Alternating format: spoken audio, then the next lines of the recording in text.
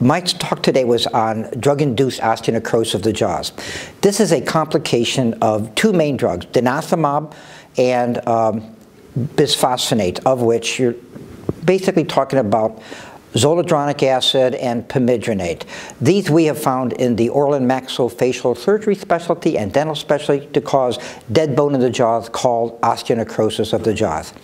And in a bottom line sense, these are medications that are good for the cancer patient up to a limited point. At some point, the dose gets to be too much for the jaws, and the jaws develop exposed dead bone, causing pain, causing secondary infections, which may limit the treatment and maybe the discontinuation of the drug.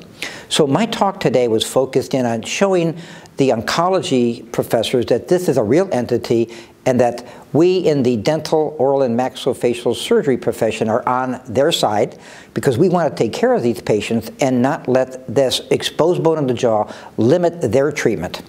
So there's three ways we can manage this. If we see the patient before the oncologist starts one of these medications, we can get the dental community to take out the bad teeth, to clean up the infections in the jaws, to treat dental decay, and get the mouth in top condition so that during treatment, problems don't arise.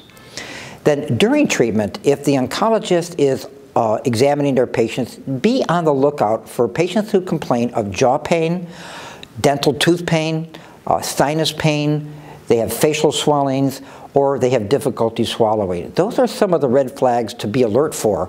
So if the oncologist sees any of these in their patients, send them to an oral and maxillofacial surgeon who can look at that with a trained eye and be able to treat that before it becomes a significant problem. And then for those individuals who already have the exposed dead bone in the jaws, I tell the patients that the dead bone is dead, it's not painful by itself. However, it becomes painful when the bacteria of the mouth settle in, become a colonization or infection. For those patients, the two best drugs are either penicillin, whether it's amoxicillin or penicillin VK, inexpensive, minimal side effects, will be a good treatment to reduce their pain, reduce any infection. Doxycycline, which is a type of tetracycline, also works very well. Again, minimal side effects, hardly a big cost to it. It's a relatively inexpensive medication. And of course, in the penicillin allergic patient, you would rather use a doxycycline.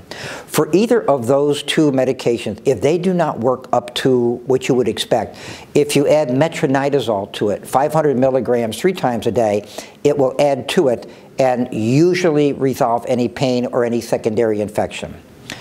Then the last thing is that for those individuals who have advanced disease, their jaw breaks, a pathologic fracture, radiographically there's what we call osteolysis or bone dissolution to the inferior border, or these antibiotics are just not working to your standards, we often have to do a surgery.